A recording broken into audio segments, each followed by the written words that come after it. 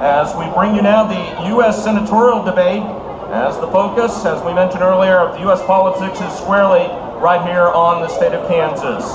My name is Greg Orman, farm broadcaster with WIBW Radio and the Kansas Radio Networks, and I'll be serving as the moderator for the U.S. senatorial debate. Before I introduce the candidates, I want to introduce the folks who will be asking the questions. The new media member panel is Liz Montano. She is with the Kansas Radio Networks in Topeka.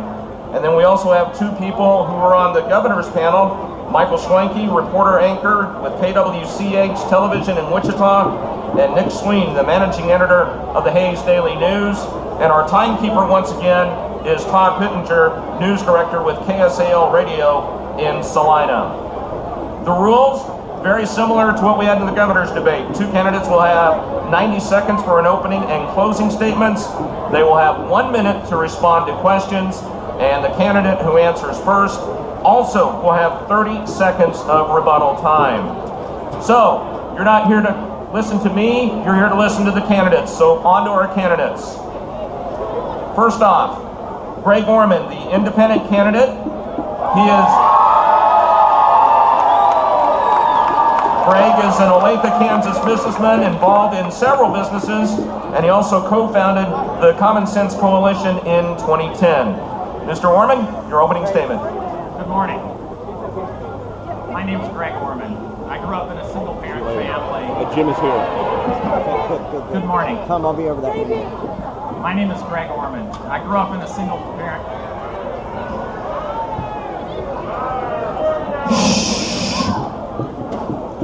Come on, folks.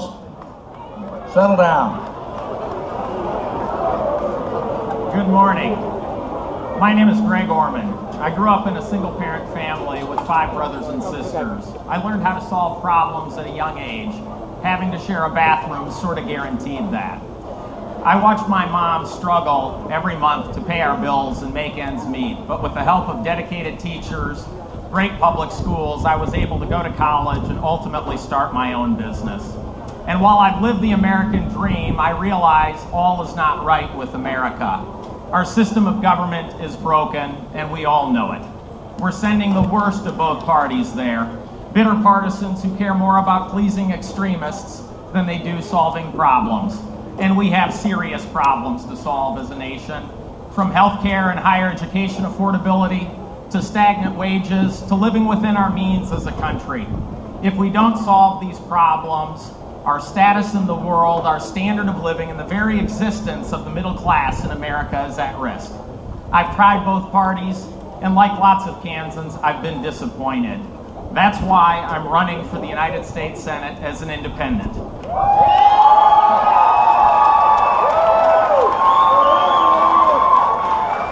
I realize it's sometimes difficult to know what to think about a nonpartisan candidate. My opponent would like you to believe I'm a liberal, masquerading as an independent, while some Democrats are starting to call me a conservative. I guess they can't even agree on that. What I am is a fiscally responsible businessman who will work hard to go to Washington and solve problems, not play party politics. I will be beholden only to you, not to party bosses, and not to special interests.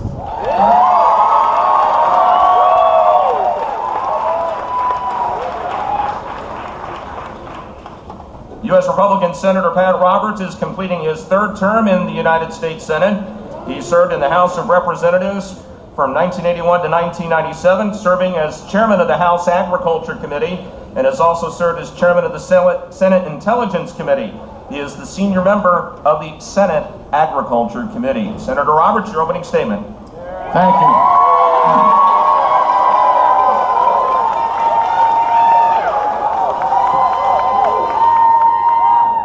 Thank you, Greg. Thanks to WIBW for sponsoring this election, your event. It's a great day. Go Cats! This is a crucial election both for Kansas and our nation. When Bob Dole endorsed me for re-election, he said, when the world is on fire and there is chaos and scandal here at home, we must have proven and experienced leadership to safeguard our national security and get our economy on a sound track. There is only one candidate here today who has that experienced leadership. I have a proven record. I have a proven record, and as a senior member of the Senate Ag and Finance Committees, I look forward to what we can accomplish together under a new Republican majority. We must stop the Obama agenda, but before we can do that, we have to break Harry Reid's stranglehold on the Senate. The House has passed over 350 bills, all of which are stuck in the Senate, where now good legislation goes to die. The choice is clear. I am the only candidate on this stage that will vote to put Harry Reid out to pasture and break the gridlock. Now my opponent wants you to believe he's an independent. He is not. He is a liberal Democrat by philosophy.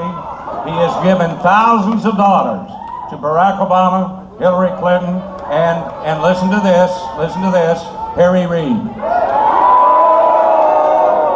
Now Kansans know better. They won't be fooled by opportunism or misleading campaign rhetoric. My first vote will be for a Republican majority in the U.S. Senate. That is the vote for Kansas, and you can count on it.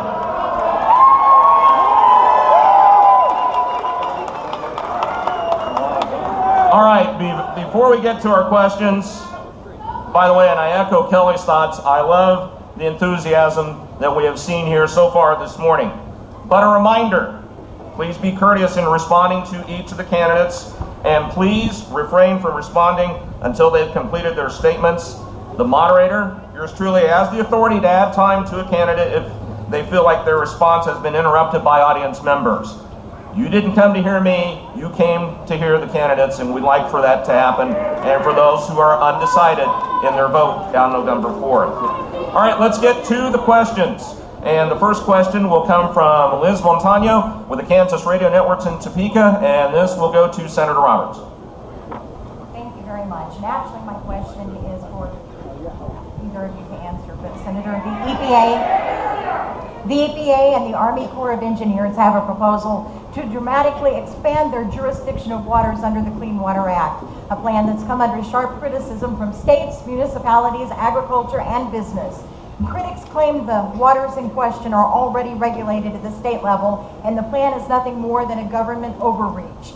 Do you support the proposal? Why or why not? I do not support the proposal of the government taking over the U.S. water. On the last day of the Congress, we met with Secretary Gina McCarthy, 9 senators, and said to her how much damage this is going to do to farmers and ranchers. This proposal started out as 2 pages. Then there's 88 pages in the Federal Register, 363 pages if you want to read it. And yet we're supposed to be exempting farmers and ranchers. Folks, what we're talking about is farm ponds. Farm ponds are supposed to be cleaned up so that all the farmers here at 5 o'clock can go swim in a farm pond. That's ridiculous. That's a farm pond that no self-respecting duck would ever land on. I told Gina McCarthy, and I showed her all those pages of paper. No farmer, no farm organization, nobody could figure that out. And we urged her to back off. Let the state control this. Our governor has a 50-year water plan. Let's work on that. Let's keep the federal government out. I'll tell you what she said. She said, we might back off. We might back off. I think she will back off. I think she will back off until the election. Then look out. Mr. Orman, you have 1 minute. I agree with Senator Roberts. Farm ponds shouldn't be regulated by the EPA. In fact, as a businessman, I have to face regulations every day. My father, who's owned a furniture store in Stanley, Kansas for 41 years, refers to this as the beehive of regulation. We end up facing regulatory burdens from state, local, and federal agencies, and I agree that those burdens are inappropriate and bad for business. What I will say is I think the senator could demonstrate more leadership here and could actually propose changes to the rules that make it explicitly clear that the EPA is not regulating farm ponds. And I think that's what he should have one of his staffers do, so that there can be clarity for farmers in the state of Kansas.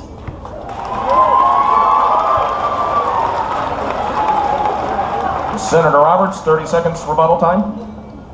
Well, Greg, I've already done that.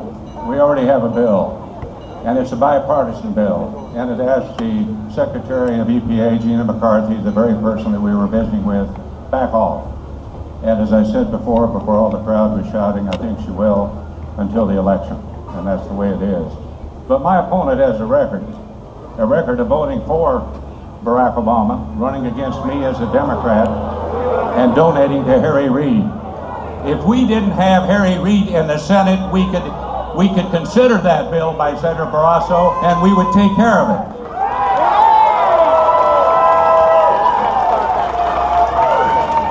The next question comes from Michael Schwanke with KWCH-TV in Wichita, and it will go to Mr. Orman. Okay, this is for both, and I think we have to address it because it's been a little crazy here in the last few days. We were supposed to have 3 podiums up here on the stage. In the last few days, we've received news that the Democrat in this race has decided to take himself out of the race, although his name will remain on the ballot. Mr. Orman, you have said that this news was unexpected. Senator Roberts, you've said this was a corrupt bargain between Orman and National Democrats. How does this change the race? If that question is addressed to me, what I will say is, and repeat what we said in our statement, it was unexpected by us. Now, I've been asked by a lot of people, did you have anything to do with it? And all I can say is, I think our progress in the polls was obviously something he had to take into consideration. I think the fact that our message is resonating with Kansans, that Kansans really do believe Washington is broken. They really do believe we're sending the worst of both parties, not just Republicans, not just Democrats, but both parties to Washington. And that if we want to solve our problems as a nation, we're going to have to get back into the serious business of problem solving instead of simply positioning to get reelected. And ultimately, that's what our campaign is about. That's the message that we brought to Kansans. That's what led over 11,000 Kansans to sign a petition to get us on the ballot. Senator Roberts? Well, this is the first time I've ever seen National Democrats really work very hard to get a Democrat off the ballot.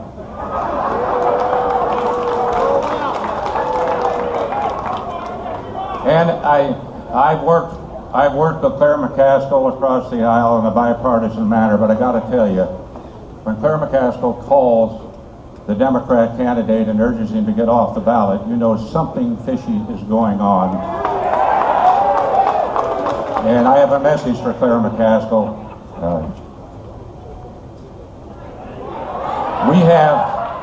We've had a lot of people from Missouri come across the border. Just think of Quantrill. Stay in Missouri. Don't try to put them out in politics.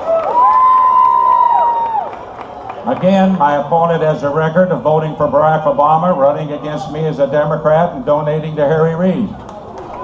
If you want to make change in Washington, get rid of Harry Reid. Put him out to pasture.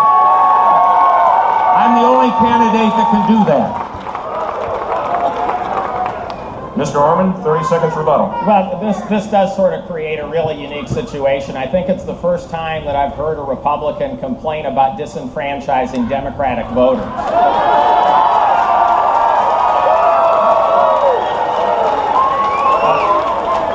I want to go to Washington to get rid of all partisanship and to focus on problem solving, and that's all this is about.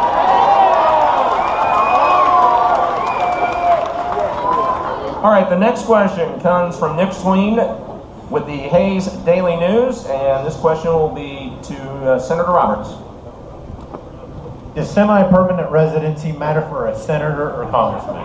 What are the pros and cons of returning to the district to live and work when Congress is not in session versus maintaining one's residence in the Washington area?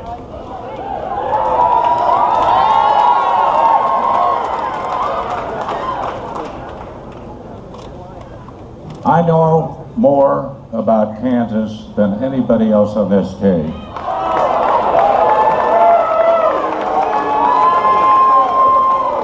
I have walked with families in the rubbles of Greensburg. I have stood with farmers in the fields of dust during the recent drought. I have in fields underwater where Missouri River flooded. I have been corner to corner and border to border. I have been in all 105 counties many times. I have been on more main streets than any other public official. As a matter of fact, Bob Dole just called me and he said he's out here trying to catch up. I am a fourth generation Kansan. I was born here, educated here, done my life's work here. Don't tell me I'm not from Kansas.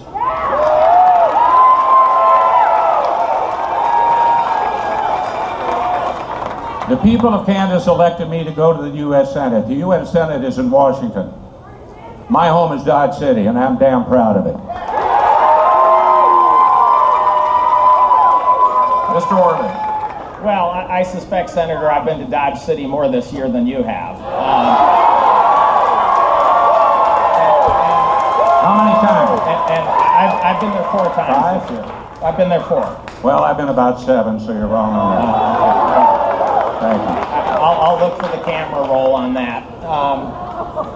And I probably lived more of my adult years in Kansas than you have. But what I will say, to be perfectly candid, is I don't think it matters. I don't think it matters where someone lives. I think it matters how they vote. And when it comes to voting for Kansas and standing up for Kansas values, Senator Roberts has taken a sharp turn to the right. He voted against the Farm Bill. He voted against veterans' benefits. He voted against funding for NBAT. And ultimately, maybe the most egregious thing is when the VA reform bill came up, he didn't even bother to vote on it. And I think that's an affront to all Kansas veterans.